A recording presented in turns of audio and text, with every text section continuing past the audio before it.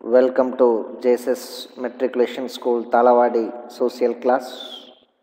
Today I go to explain you lesson number 3, Atmosphere continue part.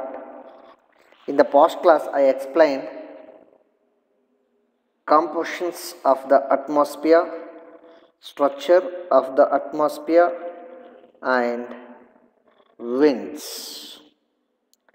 So today I go to explain you different types of cyclones.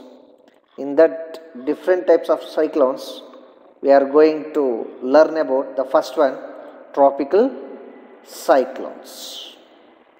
Tropical cyclones are known as cyclones in Indian Ocean, typhoons in the Western Pacific Ocean, hurricanes in the Atlantic and Eastern Pacific Ocean, bagyos in Philippines and willy in Austria, typhoon in Japan. So tropical cyclones often cause heavy loss of life and property, and the costs of become weak after reaching the land masses. Super cyclones, the other point of that, a violent cyclone that hit Odisha on Friday, 29 October 1999, was one of the most devastating and strongest storm to hit the Indian coast. Winds of up to 260 km per hour ranged for over 36 hours. The winds caused a 7-meter tidal wave that swept more than 20 km inland and brought massive destruction and death to a number of coastal districts in the state of Odisha.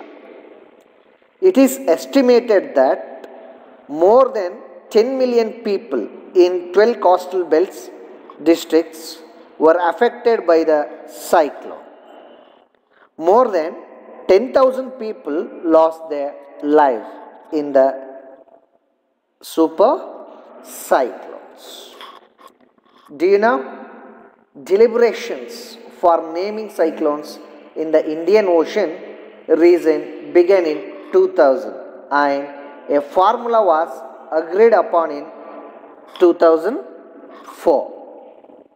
8 countries in this region, Bangladesh, India, Maldives, Myanmar, Oman, Pakistan, Sri Lanka and Thailand, contributed a set of names which are assigned sequentially whenever a cyclonic storm develops. Next, we are going to learn about temperate cyclones. Temperate cyclones are formed along a front where hot and cold air masses meet in the mid-latitude between 35 degree and 65 north and south.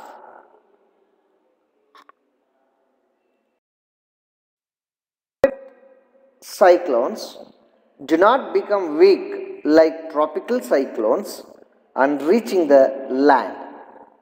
Temperate cyclones commonly occurs over the North Atlantic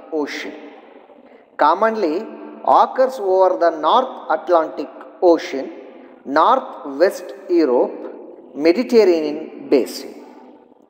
Mediterranean basins, temperate cyclones extend up to Russia and India in winter. In India, it is as called western disturbances. A front is a boundary separating warm and cold air masses. One type of air masses is usually denser than the other with different temperatures and humidity. This meeting of air mass causes rain, snowfall, hailstorm, thunderstorm, lightning cold days, hot days and windy days.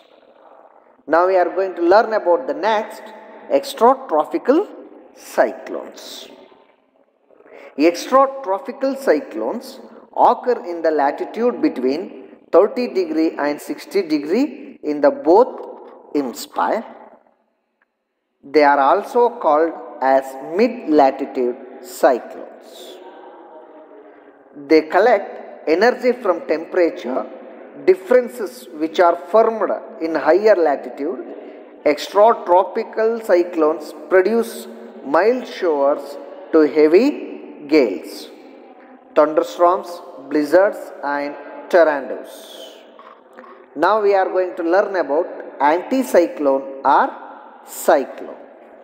First we are going to learn about anticyclones. Anticyclones are the opposite of cyclones. They have an area of high pressure region is found in the center surrounded by low pressure in all sides. The wind from the high pressure region move outwards to low pressure regions in a spiral form. Anticyclones are often accompanied by cold and heat waves. Next, we are going to learn about local winds. Local winds are the winds that blow only in a particular locality from a short period of time. The effect of these local winds are experienced only in that particular area, such as land and sea breeze, mountain and valley breeze. They are mostly seasonal and have local names like Foyne, Alps in Europe, Sirocco, north coast of Africa, Chinook in Rockies and North America, Loo, Thor Desert in India, Mistral, Mediterranean Sea in France, Bora, Mediterranean Sea in Italy. Next, we are going to learn about clouds. According to their height, clouds are classified into the following types. First one is high clouds, that will be in 6 to 20 kilometer height. The next is middle clouds, 2.5 kilometer to 6 kilometer height. The next is low clouds, that's ground surface to 25 kilometer height. These major types of clouds are further divided into different types on the basis of shape and structure.